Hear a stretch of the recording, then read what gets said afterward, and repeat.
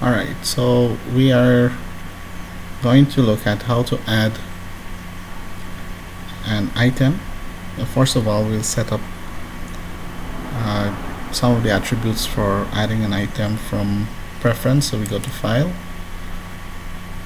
and Preference and Company. Click on that. You have to be in the sysadmin account in order to do this.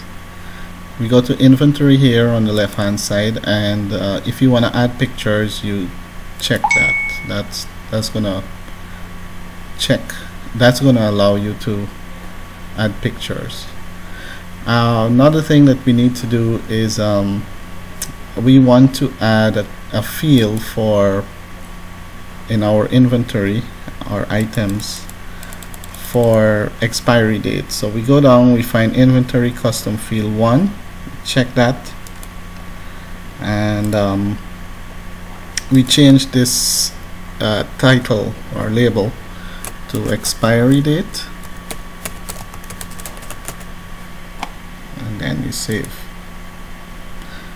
So we go back to the home screen here. We now go to our item list, and we're going to add an item, a new item.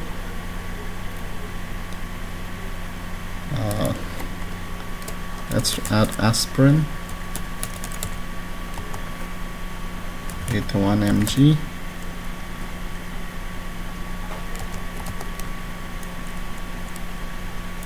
One a day. And you could set up your departments by going to inventory here and create a new departments.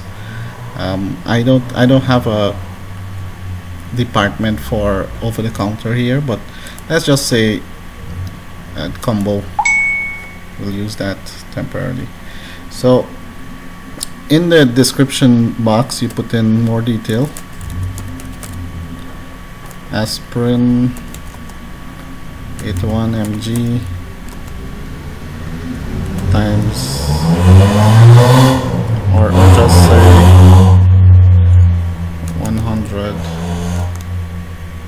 tabs, size 81 mg. If you want to add attribute, whatever, let's say 1500 plus VAT. Put in your tax there, and then when you're setting up your item, you could put in how much you have, or later on you could do a purchase voucher that is going to add to that. Here you scan the barcode in, but we're going to leave that for now.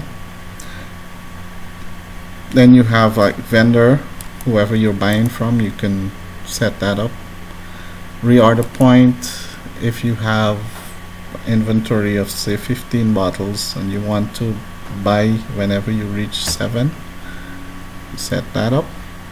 And here in expiry date you put whatever is on the bottle. So let's say May 20th 2020, and let's do a picture. You click on that there to do a picture, and we're gonna go to picture here. I have a picture already saved from the internet, and it's going to then show up there, and we're gonna save that. It will then show in your list. There it is.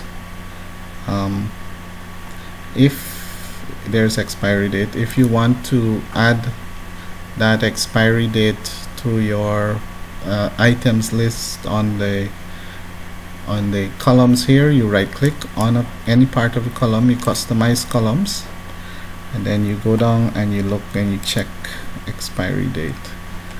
So now it shows up expiry date there. When you're doing a sale now and you call that item up, whether by barcode or by the name of the item, you can call it by name, aspirin. Because we didn't put in a quantity, it's going to complain that we don't have, but let's just say continue for now.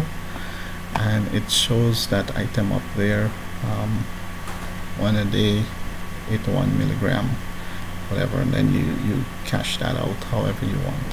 So that's it.